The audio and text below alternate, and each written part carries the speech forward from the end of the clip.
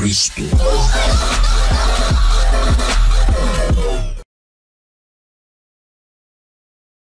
I beg of you, dear friends, if you've not yet experienced the full events of Ragnarok, spoilers are coming.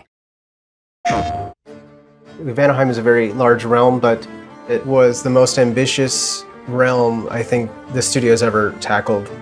We wanted to do so much, and we did so much, and somehow we pulled it off.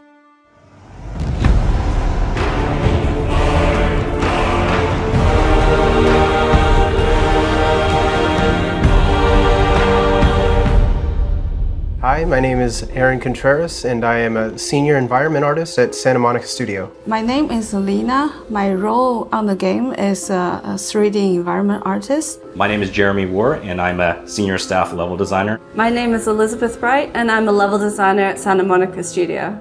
Hi, my name is Christopher Lloyd, and I'm the lead visual effects artist. My name is Carol Williams. I am the level design producer on God of War Ragnarok. As a level design producer, I help create the world that you see in the games. We work very closely with the environment artists, VFX artists, lighters to really bring the world together. My role as a level designer, I get to create a lot of the really interesting and different gameplay spaces that the player gets to play through. Level designer will create the map already with some very simple environment. Our job is to make it pretty and make it real. So my role as a visual effects artist, if you made a cake, we would be the frosting. So we add the art on top of other art. For example, Kratos' blades, we do the fire on them. If there's weather, snow, magic, that's all visual effects.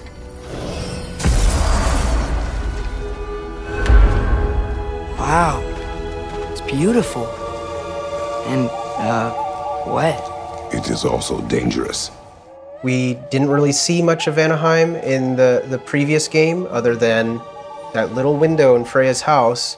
So what we did was we took that little window and we just really expanded that, and we almost kind of turned that into like multiple different biomes all within one realm. You know, you've got the jungles, you've got the savannas, you've got these ruins, you've got caves, you've got kind of like swampy areas.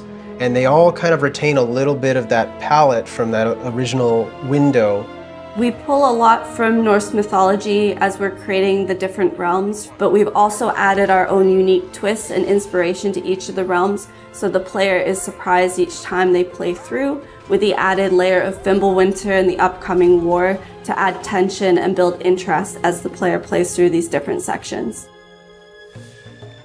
Vanaheim had very little kind of actual written mythology, but in our own kind of story, we've implemented the story of Skull and Hati and kind of the idea of the moon and the sun and other characters such as Freyr.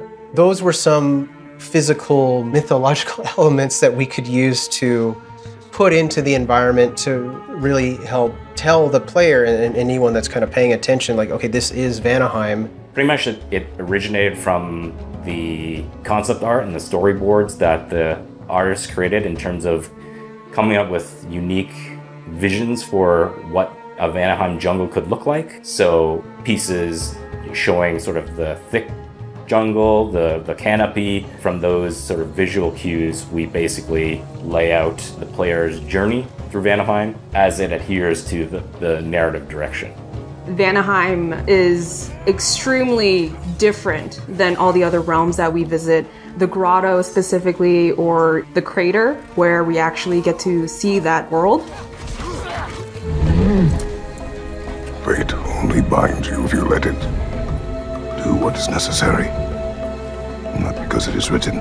Vanaheim is very unique. Typically, a level would have like one main state where that state sort of determines the look and how things behave. For Vanaheim, the realm features a time of day cycle.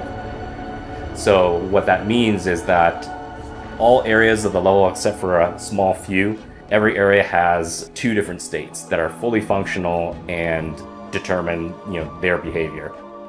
Implementing the day-night cycle kind of meant like, okay, what can we do with the plants? Can we make plants animate, or can we have a scene where you're there during the daytime, then you come back later and it's drastically different? We have to make effects for the daytime and the nighttime, so that way they read on both levels. So in the daytime, it's a lot more subtle, but everything still reads well and feels natural. At night, we want, effects to kind of glow. You'll notice some plants will start having some nighttime glowing feel. There's certain foliage or plant life that would be active. Different wildlife could be active. Enemies that the player may fight are tied to the time of day. And the way that Vanaheim is set up, the level can transition from one state to the other at a moment's notice. And that's particularly important once the player gets control of the time of day later on in the game, where they can pretty much change it at their discretion. It was a very challenging under the hood to get all these parts to work correctly. Yeah, it was a very satisfying challenge to accomplish. I don't know if you've ever been in a jungle before, but it gets pretty disorienting.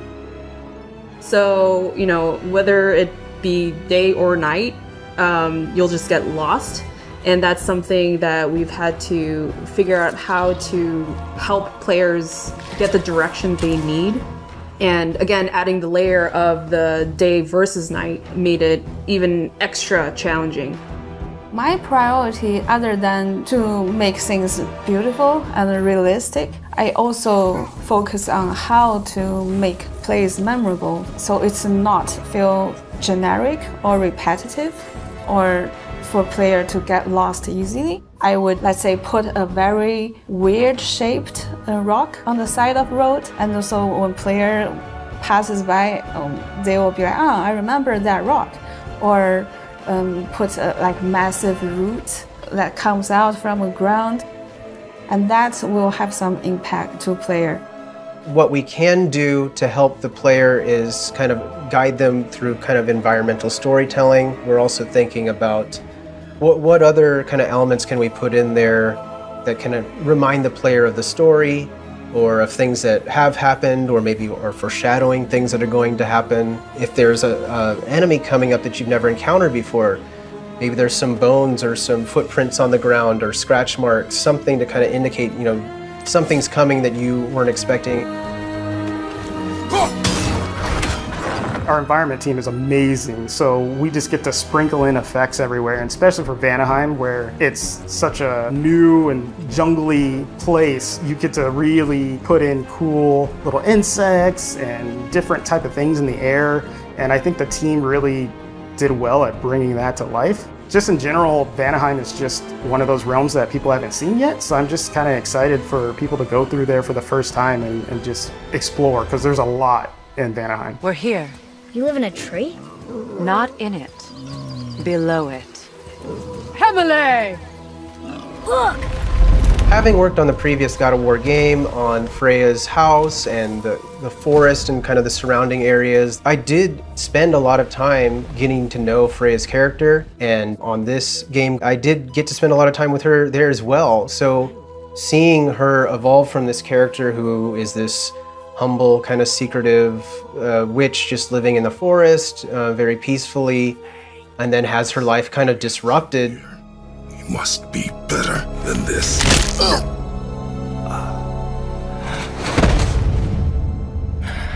In the last moments of God of War 2018, what Kratos had done to Freya by killing her son. He saved your life! He robbed me of everything! We left off seeing Freya very angry and bitter towards Kratos, wanting revenge.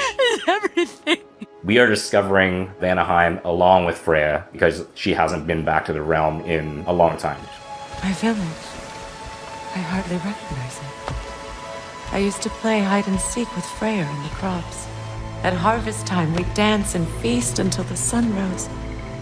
Why did I have to come back here and be reminded of all this? We want to show sort of the decline that the realm has suffered in her absence, sort of the heartbreak that she would feel when she revisits areas that were once vibrant, that have now succumbed to Odin's forces and their occupation of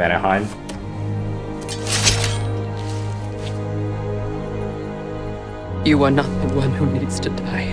You know, just in the environment art alone, you can see this realm used to be something much greater. Freya used to be someone much greater. She used to be a queen, but that's all but forgotten now. All you see are these strewn bits of stone and metal and everything just intertwined with the jungle environment. We want to sort of visually tell that story and sort of communicate that kind of pain that maybe she would feel on discovering, you know, the destruction. But I think there's also a bit of like a redemption as well in terms of her finally coming back and trying to reclaim what was once under her rule, and then sort of showing some hope for the future in terms of her starting to mount a resistance against Odin. On your right! Just seeing everything put together, seeing what environments did with all the creatures and the animals and the plant life. My proudest moment with our game is just seeing all of it from start to finish coming to life. The people that worked so hard on it, they really worked hard to pull that world together, and it really shows in how fun it is, even how beautiful it is. Seeing what it became is really amazing to me. When designing a new realm, we definitely take player expectations into consideration, as we want to still surprise and delight the player by creating a new space that they have not seen before, but also still maintaining the high standard of quality that we've provided to them in previous realms. It feels good to see, once everything is put together, how much impact it really has. The last time I played it, it's fantastic, and I think people will really enjoy it.